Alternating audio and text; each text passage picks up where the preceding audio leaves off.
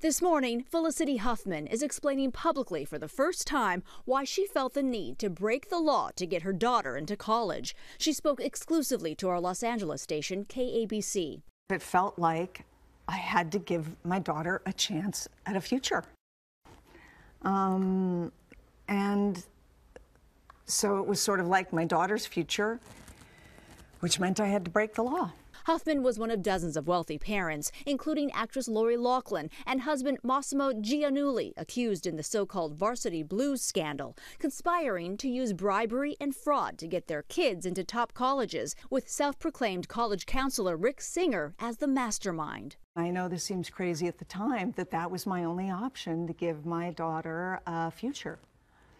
And I know hindsight is 20/20, but it felt like I would be a bad mother if I didn't do it.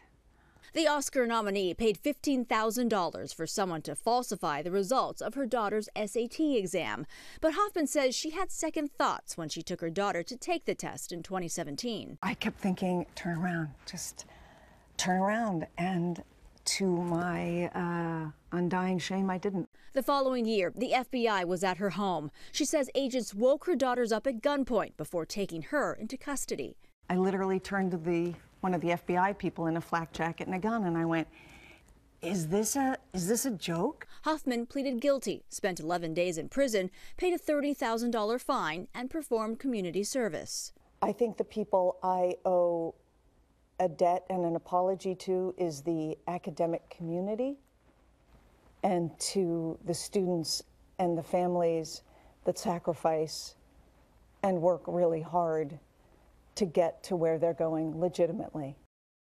Huffman says she's speaking out now to bring awareness to the organization where she did her community service, called A New Way of Life, which helps formerly incarcerated women get back on their feet.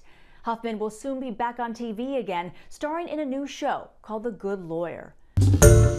Hi everyone, George Stephanopoulos here. Thanks for checking out the ABC News YouTube channel. If you'd like to get more videos, show highlights, and watch live event coverage, click on the right over here to subscribe to our channel, and don't forget to download the ABC News app for breaking news alerts. Thanks for watching.